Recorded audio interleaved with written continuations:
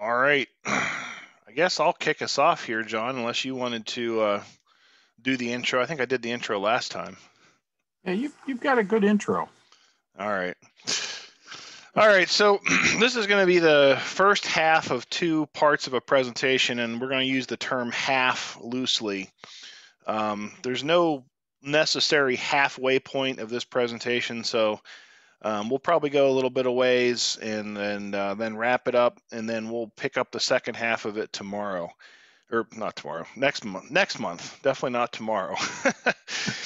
um, and feel free to ask questions, either conceptual questions or about the equipment that we have. This definitely needs to be an interactive discussion. This doesn't have to be just listening to John and I talk for 32 slides of material. So.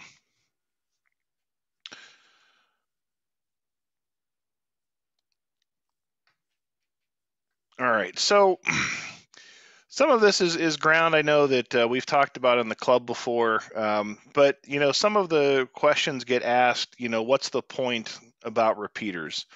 Um, there a lot of them are idle these days, and it seems like with each passing year there are fewer long-term conversations aside from some of the scheduled nets.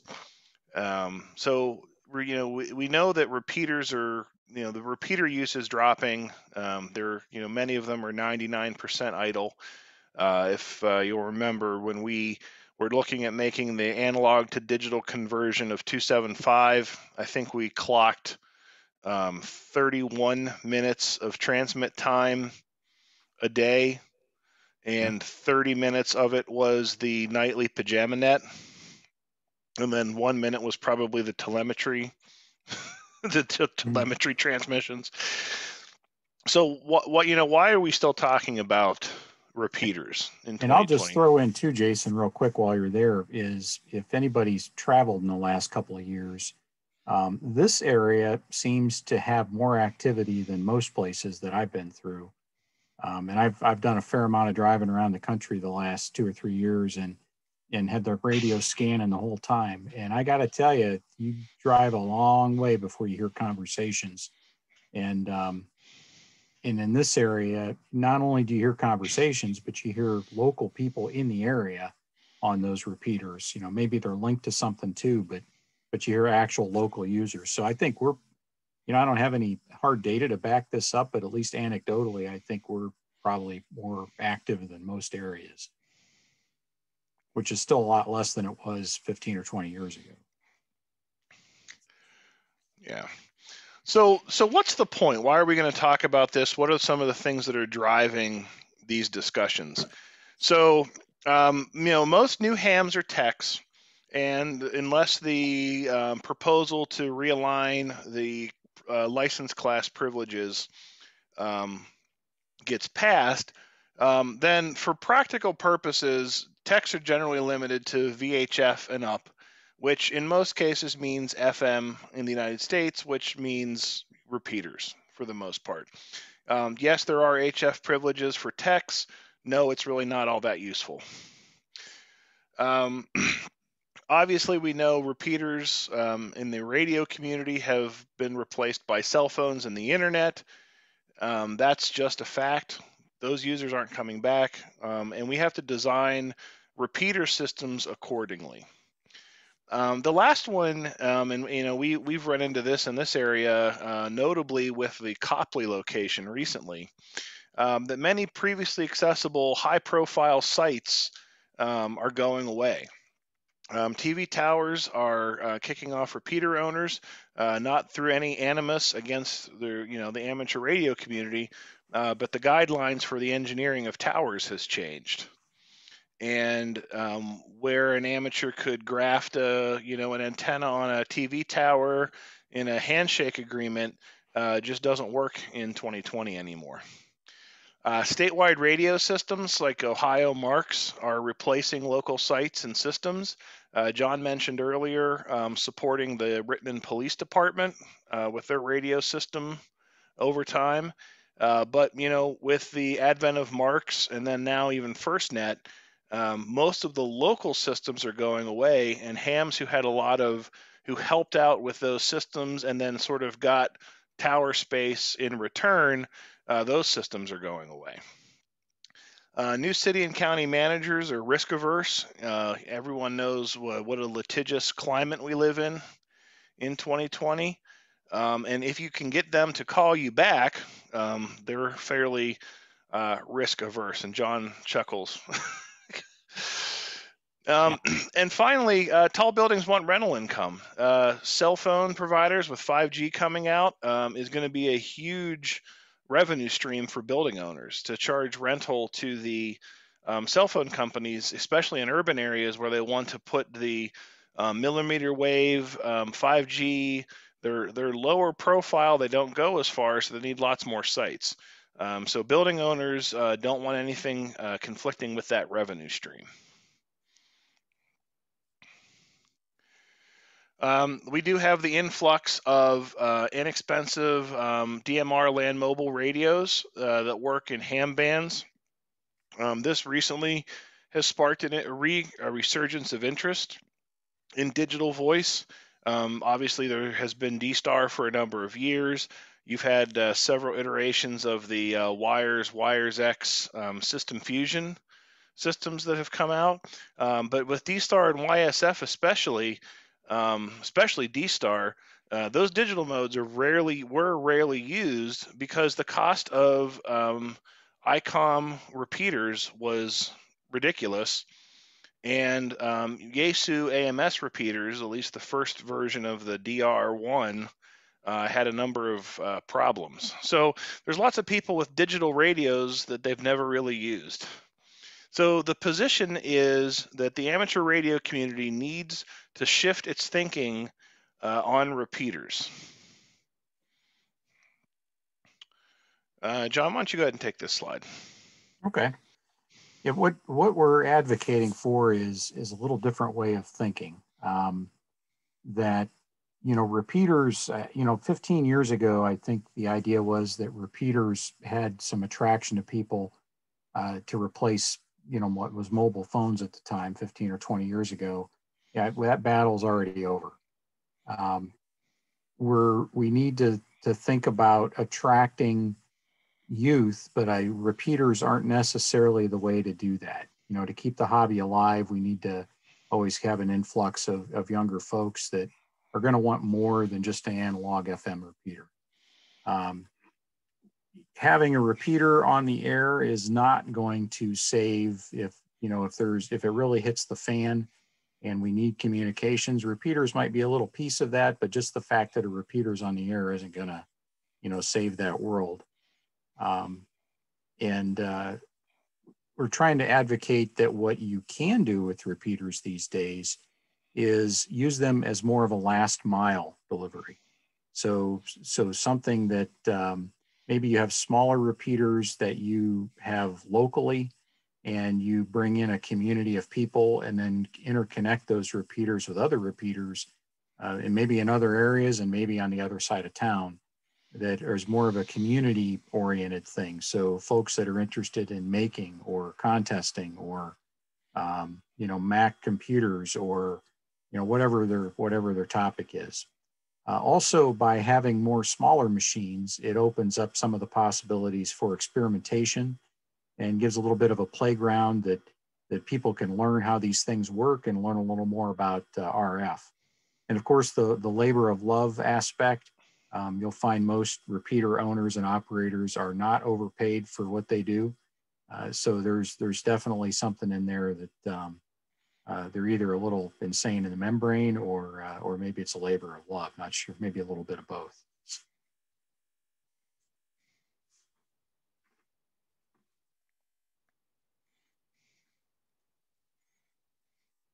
Go ahead, Jason. My screen still sharing? Yep, it is now. Yeah, just flip over. Yep. Okay, I lost the box around the screen. I wasn't sure what it was. What it was doing. Okay. So some of the strategies that we're going to talk about, and we're not going to necessarily hammer these home in detail, but you're going to see this as a theme woven throughout what we're going to talk about. As John mentioned, last mile delivery. So develop and deploy repeaters that are network connected and that work well and are stable. And what we mean by network connected is TCP/IP, IP internet connectivity. Um, not there's lots of interesting work being done with like Arden and some of that kind of thing, but for this strategy we are not recommending that type of network connectivity. We don't want to abandon analog FM, we want to enhance it. Deploy repeater systems that are complementary and that are interconnected. John talked about communities of interest. But with the loss of some of the higher profile sites, if you want to maintain coverage, you're going to start needing more repeaters at lower profiles. People who live on hills, maybe a couple story building that you can talk the owner into sticking an antenna on, things like that. And that helps, and then linking them helps use those existing low and mid profile sites effectively, and then you fill in the coverage gaps. Another win is resiliency. Have capability and capacity to support someone else losing a site. There was, we have, as John mentioned, we have a pretty good set of repeaters in this area. And when the Copley Tower was lost, that took down 3 different repeaters. The 2-meter Copley machine, and I'm blanking on the call sign for that one. That took the KA8OAD DMR machine off, and it took one of the 6-meter receive sites for the N8XPK 6-meter system down. We were fortunate enough that the receive site loss could be moved elsewhere and really didn't affect too much coverage. The people who largely used the Copley machine had moved over, I think, to the Barberton machine. And after a couple of months, Ken was able to put his other machine back on the air at a different location. But we might see an acceleration of those sorts of situations. We want to consciously provide a space for learning and development. Repeaters should be used, and I think there's historically been a fear of people worried about breaking it or not following some sort of unwritten rules for operating a repeater. But we have to be clear with the users, with all amateur radio users. The repeaters are there to be used. They're not there to sit up on a pedestal waiting for a Aries activation or a Skywarn net. Get in there, use them, link them to things. You're not going to break it. And obviously, lower investment costs. As I mentioned before, the ICOM repeater systems are ridiculously expensive. Lower investment costs. Use less expensive equipment. With many lower profile sites, you don't need huge, massive, shiny equipment that'll survive 30 years of the apocalypse. If you lose a site for a couple of days, it's okay. You go out, you swap out what you need, you keep on going. And obviously, we do want to keep some of the emergency response capability in mind. So whenever possible, you do want to build yourself into a situation where you can operate without the internet. Obviously, some of the stuff we're going to talk about doesn't happen without the internet, but a lot of it can happen using commercial IP networks without it being the internet, so to speak.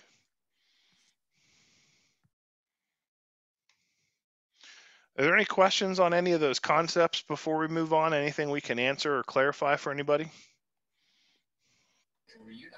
Jason and John, aren't we suffering from too many repeaters that, everybody has their little repeater that 2 or 3 people talk on it for a few minutes a day, and somebody is on another repeater, so they never mix. That went reducing the number of repeaters, improve the usage, and drive everyone to a common site.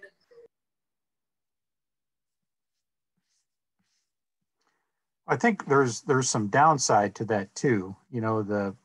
Whether it's the right way to go about it or not is we as hams tend to lose frequencies if we can't demonstrate usage. And 1 or 2 busy repeaters does that, but I believe that having 10 less busy repeaters, each with their own community on them, is probably a better case to make for, we need this whole 4 megahertz spectrum of 2 meters, for example, rather than a, 1 megahertz slice all pushed up to the top. But yeah, you're right. I mean, there do tend to be a lot of small local communities that have formed around all the repeaters that are out there now.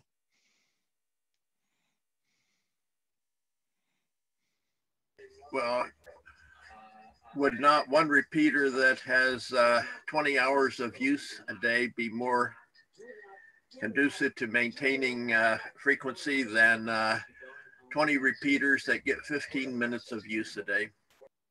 Yeah, I don't know. Yep.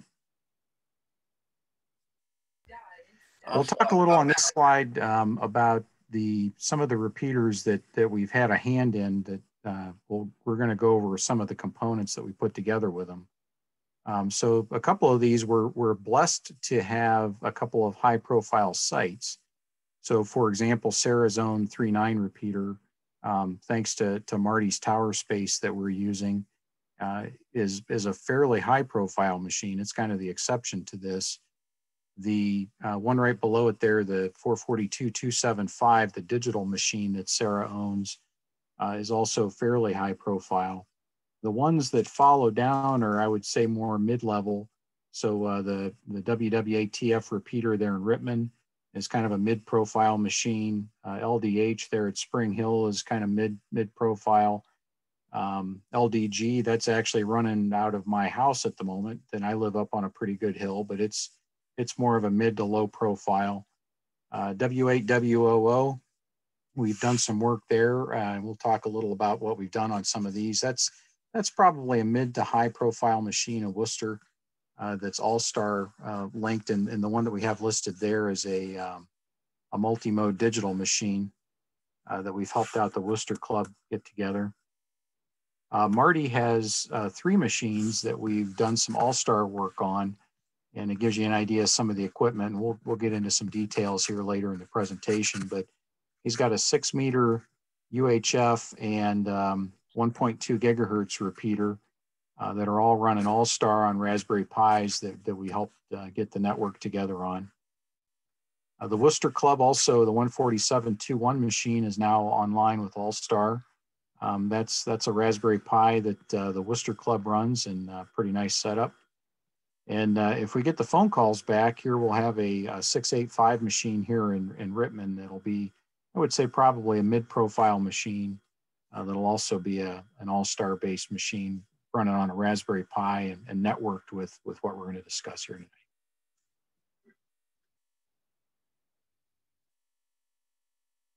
So to give you an idea, when you're using these repeaters, this is what you're talking through. So the one on the left is KE8LDH. That's a multi-mode digital repeater up on the Spring Hill in Akron.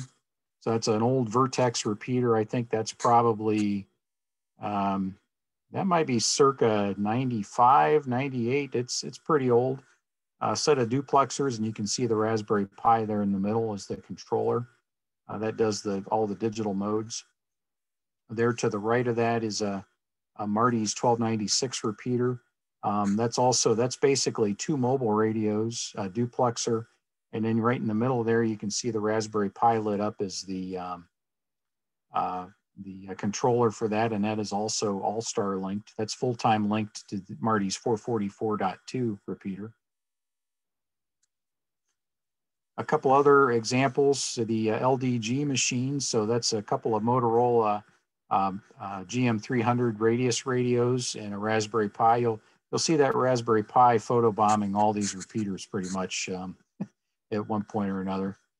The 375 machine in Rittman there on the bottom left, that's on a PVC rack, a couple of GM300s and a Raspberry Pi.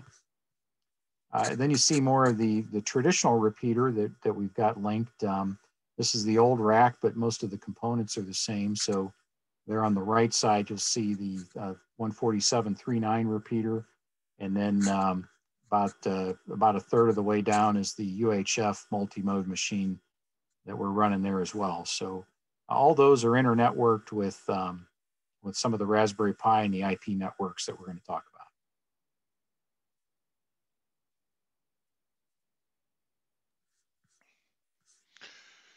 All right, so some of the site connections, all of the main sites for the systems that we're talking about are connected with the commercial 5 gigahertz Wi-Fi that we've talked about. We're using Ubiquiti network gear. If you're familiar with that, it's a fairly high quality, relatively in terms of commercial Wi-Fi gear, relatively low cost wireless 5 gigahertz microwave type connections. Questions we do get is why don't you use broadband hamnet or ARDEN or HSM mesh or some of those technologies. While those are all interesting technologies and it's good for the people who are furthering the science in those, there's a couple of restrictions. The biggest one is the no encryption and no commercial restrictions are very limiting. The no encryption is particularly problematic as basically all the major protocols of the internet are encrypted these days. You actually have to work fairly hard and go out of your way to unencrypt especially control connections such as remote terminals, remote screens, web servers, things like that. That stems from the FCC rules on the encrypted or obscured communications. And that just really at this point, that's more of a hindrance than a help. The other thing is no commercial restrictions are fairly limiting. Mostly because, there are situations where you want to sort of have a scratch my back, I'll scratch your back situation. We do a little bit of support for Marty with some of his business over not the club owned pieces, but some of the other pieces that we help maintain. And if that was being done over the amateur bands, we wouldn't be allowed to do that. But we get a lot of mileage out of being able to help out in a couple different situations where we can in return for some other benefits. So that's really very helpful. So there's really no advantage for us using those technologies in this particular situation. All the sites are currently IP'd with what's called AMPER, the amateur radio packet network. There's an entire address space out there for that. It's all publicly routable, which if you've ever messed with trying to do a NAT connection through your home router, you know why that's incredibly irritating. The nice thing about the 44net space is it's all publicly routable IP addresses, so all of our machines are directly, quote unquote, on the internet. And we're also starting to roll out IPv6 across most of the sites. There's a little bit of hiccups in some of that, but that's where the world's going, and hams need to be ready for that just as much as anybody else. We use tunneling, which is basically transporting one type of connection inside of another connection. We use that very heavily across this entire network. And all of our access points for the internet are actually in the cloud. So amateur radio in the Akron area is in the cloud. We have some strategically located access points that are located at places around the internet. So, for example, the main internet connectivity for our ham equipment is actually in California, which may seem odd, but from a network connectivity standpoint is actually very advantageous for most of the systems in our area because of how the internet works. We could actually have a connection that is geographically closer to us, but is from a network perspective further away. So especially when you're using tunneling connections, you want them to be as network-wise close as possible rather than geographic-wise close as possible. We're using a dynamic routing for failover. We have several access points and we have several pass through the network so that if we lose any one particular location, we can keep pretty much all the systems online. Most of the gear with the Wi-Fi links, they can all be interlinked without the internet in this setup. So that's primarily between Rittman and Doylestown and Spring Hill, and potentially Cuyahoga Falls in the near future. All of those systems can be linked online without having the internet available. Sites that don't have the Wi-Fi links, we're using some sort of local broadband connection with a virtual private network. That works fairly well, but obviously is not quite as resilient as the point-to-point microwave links. Are there any questions about those last couple slides? Anything we can answer or clarify for people?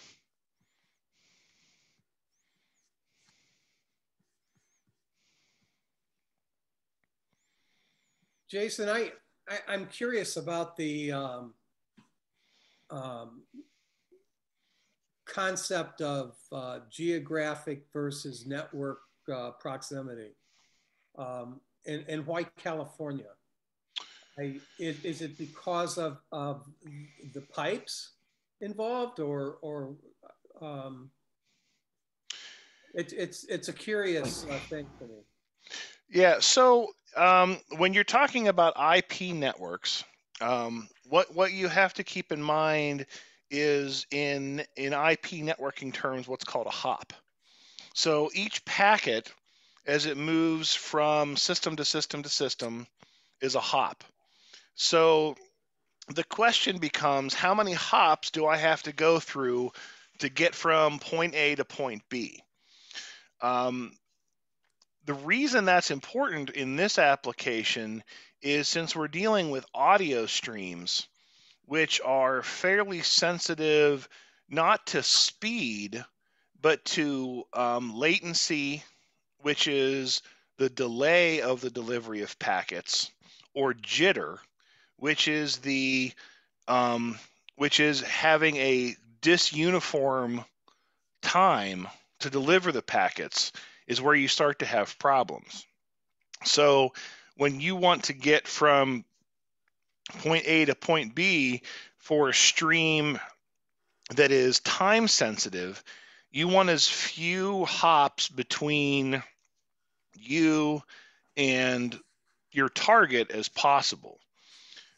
So since we're tunneling everything, where our tunnel comes out starts to become extremely important.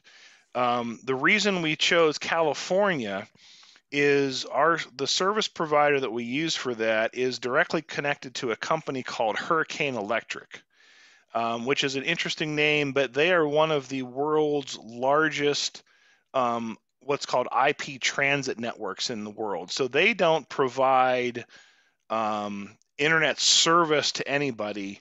They provide internet service to the ISPs, if that makes sense. Tunneling.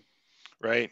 So the advantage of Hurricane Electric is they have a huge number of what are called peers all over the world. So, for example, with right now, all the links are either through Spectrum Internet or Doylestown telephone, essentially. And both of those route through a large peering point in Chicago, which allows us to get directly onto the Hurricane Electric network.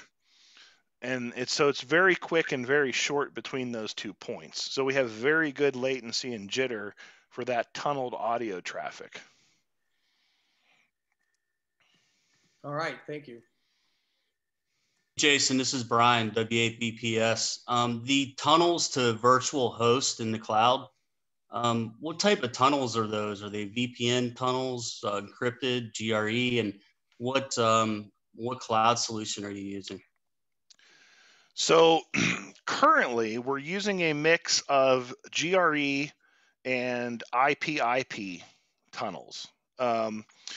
Originally, we were doing OpenVPN, and we ran into some problems with the OpenVPN solution where we would lose connectivity for reasons that we never really were able to satisfactorily explain. We switched to IPsec, which works fairly well, but as you know, Brian, can be oddly problematic.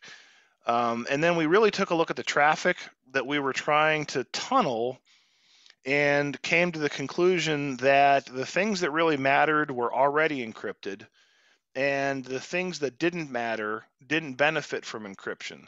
So we changed everything depending on if it's an IPv6 connection. So if the endpoint to endpoint is an IPv6 address, we're using GREv6.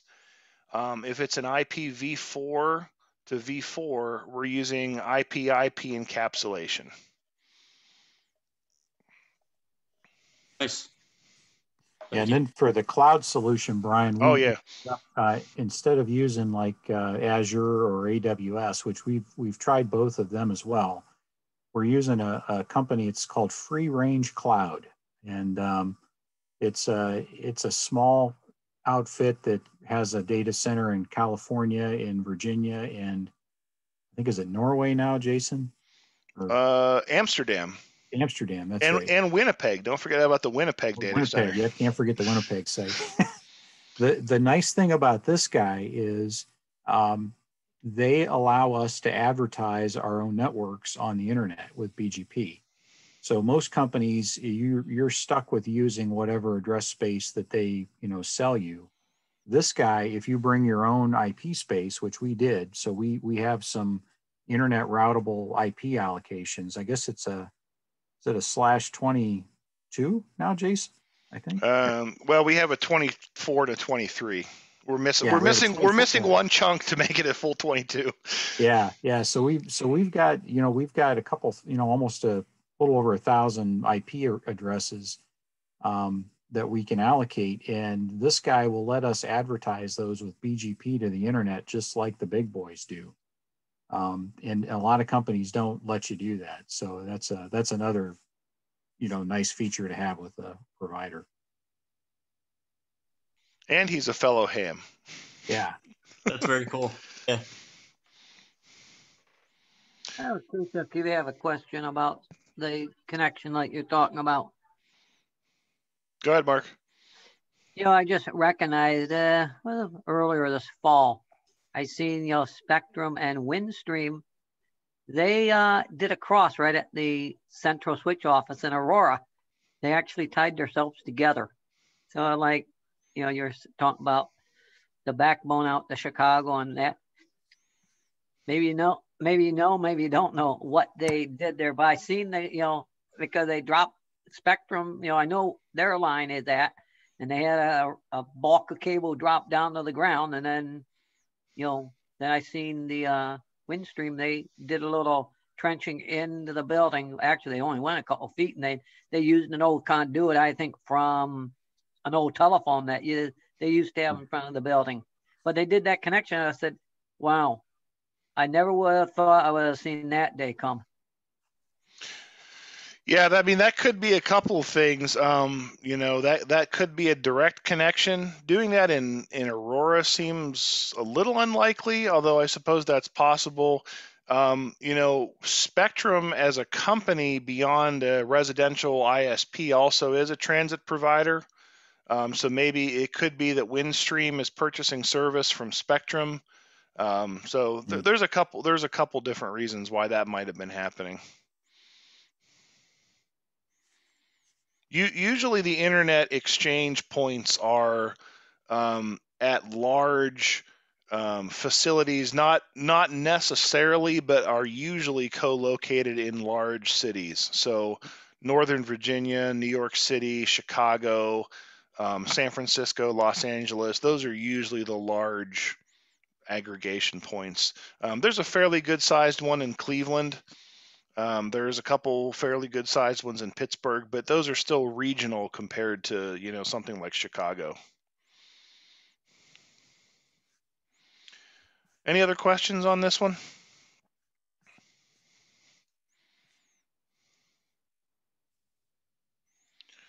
All right, so this is just sort of a block diagram of the network as it exists today. Lines in black are existing microwave network connections. So Doylestown we've been building out as the central hub, so to speak, of the the current western extent of the Megalink project. We have a wireless link that goes from Doylestown to, to the Spring Hill site in Akron. We have a extremely long distance microwave shot from Doylestown to Alliance. And John, you're gonna have to remind me of the distance of that link. Yeah, it's 26 miles. Yeah, so we were particularly pleased with with a 26-mile Wi-Fi connection. And then we have a connection from Doylestown to Rittman.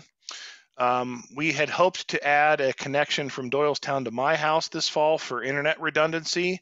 And a issue that's plagued me for 5 years has returned in that I have too many trees that are in the way. So we got to think about how we're going to do that, or if we're going to do that. Then John has a direct link to the Rittman Water Tower. What we are planning on, if we can ever get arrangements to get back up on the water tower, part of the extensive rework of that site is going to have a link directly from the Rittman Water Tower to Doylestown. And we're still trying to decide if we want to try it. It's pretty marginal, but do we want to try to bring Worcester's site onto the Wi-Fi network? The issue there is just Worcester's so low, relatively speaking, to Rittman. We're not sure that we can clear some of the trees that are in between. And then obviously the purple links go out to the cloud provider that we were talking about. So we have an internet access point at Doylestown for the Hamnet. We have an internet access point at John's house for the Hamnet. A lot of the transcoder and reflector services are actually at my house. Those tunnel over to the internet. And then I also have a direct tunnel to the Doylestown system. And then we have the Worcester clients, which use a Verizon Air card that go out to the cloud.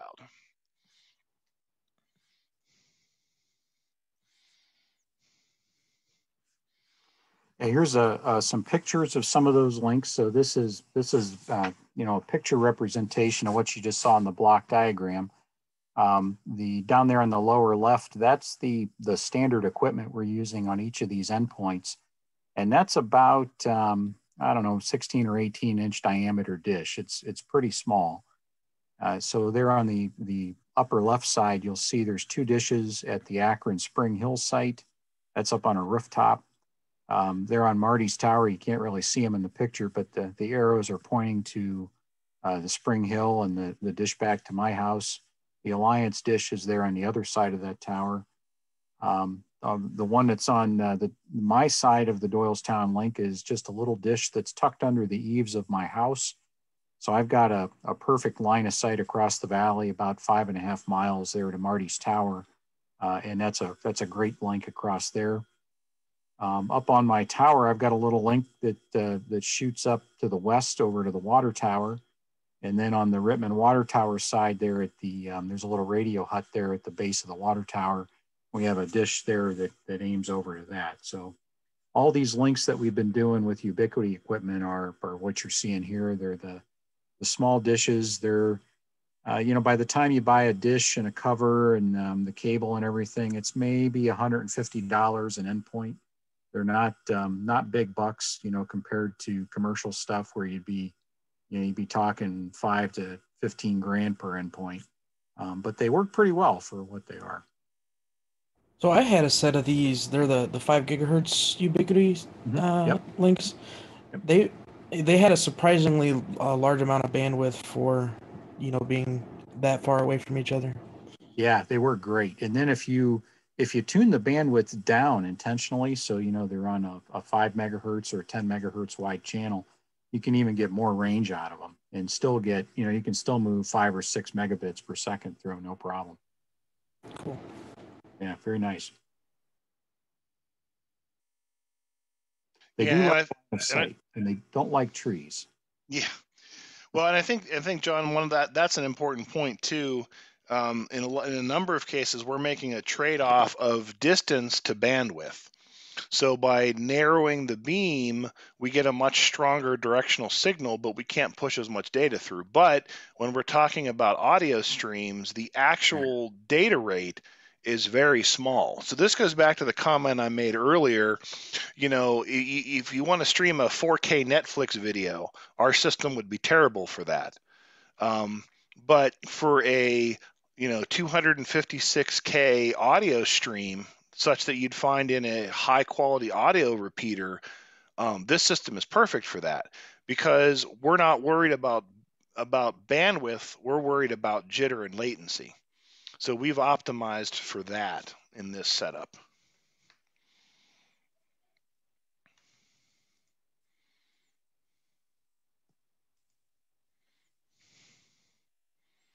And continuing on, so at the base of those antennas, this is some of the IT infrastructure, so to speak. And this has changed a little bit since we've taken these, and forgive our cable management practices. But in Doylestown, the upper left side, you'll find there, I guess it's at toward the top of that, we have a real router, or I guess it's right below the switch there. We've got a real router, not a home Linksys style router, but this is more of a commercial BGP routing capable router there. To get a few more switches, or switch ports, we've got an HP 48 port switch, so we can plug lots of things in. Up toward the top there was the power over Ethernet adapters. Those dishes are all PoE, so you don't have to run separate power wires up to them. And then there on the very bottom shelf, there is a regular old home type router on the left. We just use that for local Wi-Fi. So when we're at the site, we turn that on, and it just gives us a local internet access point to connect the phones up to. Over to the right there on that bottom shelf, there's 2 Raspberry Pis. One of them is the Echolink Pi. So when you connect to 3.9 with Echolink, you're actually connecting to that Pi right there that's being highlighted. And then the one to the right is, we call it an infrastructure Pi. So that hosts, we did have the XLX reflector running on it and ended up moving that. But in the meantime, we've Jason's added some logging and monitoring onto that. And then we've got DNS and some other just infrastructure services all running there on that Raspberry Pi. The picture in the middle, so this is part of the Spring Hill infrastructure. There at the bottom, it's another typical Ethernet switch. The stuff sitting on top of that, we're using that switch as a shelf too, and there's an APRS digipeater, and we'll have to do a presentation on APRS sometime too. But the Akron digipeater, that's it right there, that Motorola radio and the Cantronics TNC. And then up towards the top, there's a little Juniper router and a remote serial device to get back into some things there. Rittman is probably a little less formal looking, at least for now. So that's also a small Juniper router, power supply. And then of course you'll see there's a Raspberry Pi in the background photobombing that picture as well. We've got those things. I don't know how, I've kind of lost track how many Pis we have out there now, Jason. It's over a dozen, I think. But I tried to count them, and I kept coming at it. I kept thinking of an additional one, so I don't know how many. That's what I did. I need to make a list. Yeah. So pork roast, I think we've called this out before, but this is you right here, buddy. Yeah.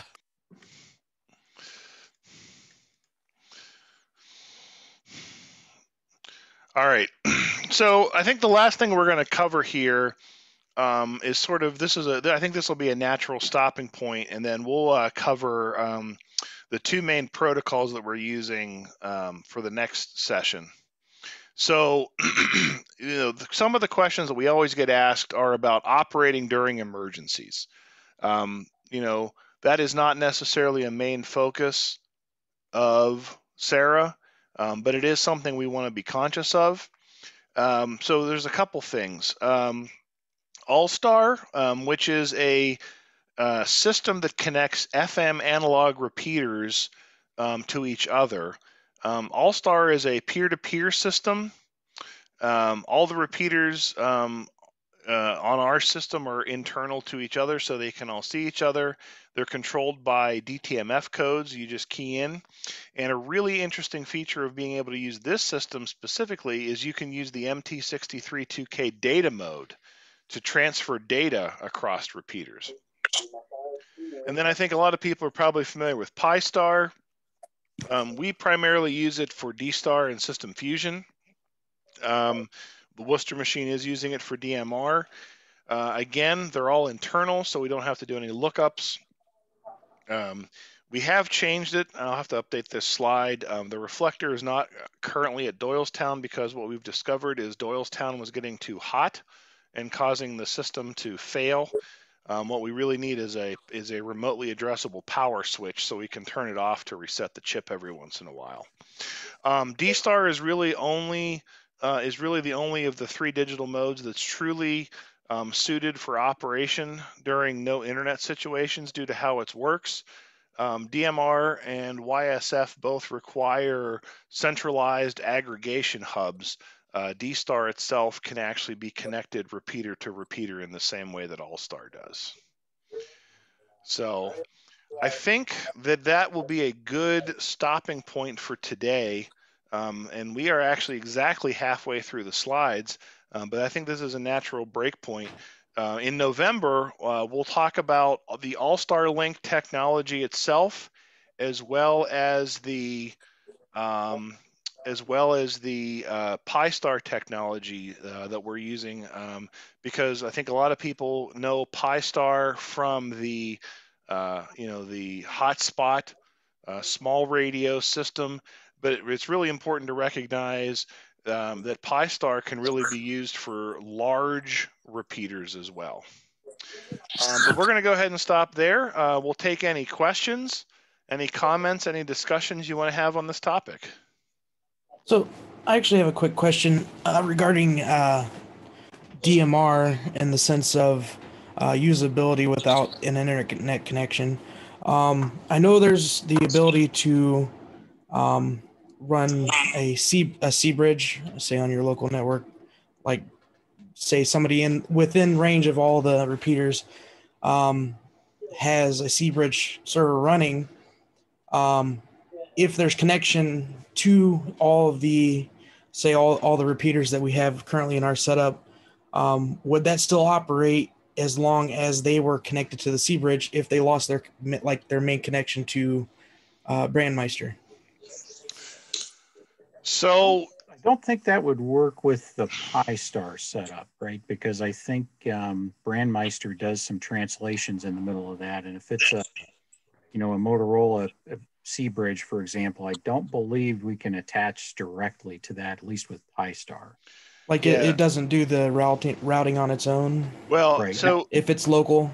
Right. So I think the one thing you have to realize, especially about DMR, is it's extremely centralized, and what hams are using it for, it was never designed to handle. Of course.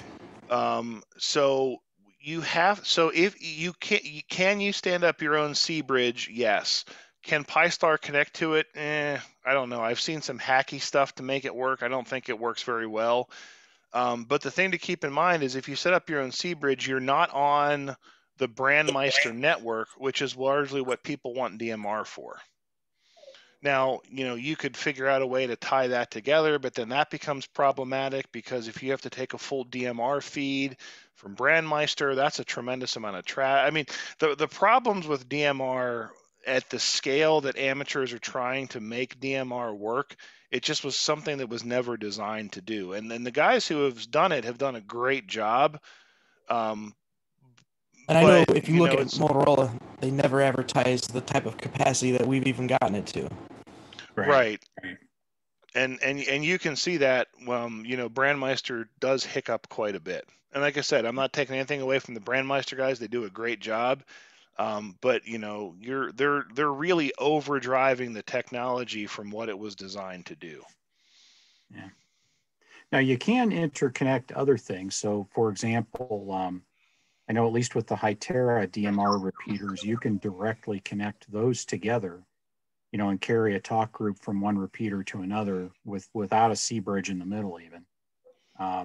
And just over any IP network, there's no C bridge, there's no Brandmeister, nothing in between, but you lose the connectivity to the outside when you do that.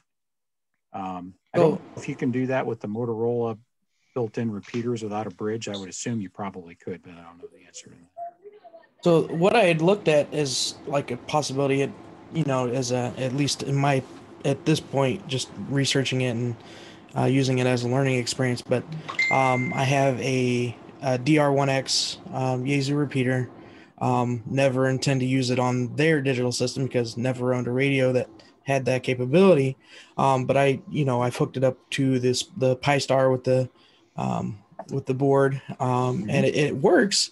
But the idea is have that somehow as a failover to run, locally and have your own, say, local IP connection. So if the main connection that actually makes the connection between all of our repeaters and say the Brandmeister network fails, we can use our own local IP connections that are still working, right? To just do that local traffic. Yeah. Right. So that idea. Yeah, it's a good idea. So the one issue with that, Scott, becomes the logistics of the DMR program, right? Mhm. So one of the advantages of D-Star especially and System Fusion is that if you don't want to interact with the programming, either at the radio level or at the repeater level, it's just like analog FM where you can key up and talk to whatever the repeater happens to be doing at the time. The struggle with DMR is you would have to have a specific channel zone scan list configuration just for that particular situation, and you'd have to have everybody who wants to use that situation all have the same program. So that's really where you run into some of the struggles with DMR. Again, it's a great technology that hams are overdriving what it was actually designed to do, because DMR, one of the design goals of DMR was to keep people apart. not bring them together. So it's an interesting situation. One of the things that we've thought about, and we'll probably add at some point, we need one more transcoder chip, is actually to set up the ability and when we get 685 on the air, I think we'll probably tackle this, is we can transcode analog FM into D-Star, System Fusion, and DMR fairly simply. We have the infrastructure to do it now. Just at the moment, we don't have any particular reason to do it. And I think that if, in a true grid down emergency, I think what you would really want to do is connect every type of repeater possible together to the same system, and then not have to worry about users having a program, or a code plug on their radio for that situation. And that's really where you run into the struggles with DMR. Yeah, and I guess logistically having the system set up to where it would do the switch autonomously in the situation where the network was down, that would be. Well, and unfortunately, DMR just doesn't work that way, right? I mean, you would be at the situation where you'd have to figure out a way to forge every talk group. If you wanted to do that. And I'm not sure that that's even possible because the packets themselves are labeled with their talk group. So there's just a lot of scalability issues with something like that, unfortunately. But I approve of the use of the DR1X not on the Wires X network. I don't know if you've seen the WW8TF club site, but we have some extensive blogging about modifying the DR1X to be a good repeater. Okay, I should check that out. Yeah, it's a pretty good machine for what you're using it for there, Scott. In my attempts to open it up and learn about the repeater itself, I actually somehow got it into single radio mode, so the display looked like the I can't remember what the name of that radio is. But like the 400, huh? Yes, so it was displaying as if it was a 400, and so there's a special combination of keys you have to press, but those keys don't have a button on them on the repeater, so I had to take it apart and short them out by hand, and finally went back into repeater mode, and that's not documented, and Yaesu says it's not possible. However, I was able to fix it. Lies. Holy cow! But I'd like to make it useful and come up with some valid use for the repeater. Well, if you check out ww8tf.club, there's 3 articles that I've written. One that talks about common modification considerations, one that talks about how to properly graft it into a Pi-Star, and one that talks about how to graft it into an all-star analog repeater controller. Okay.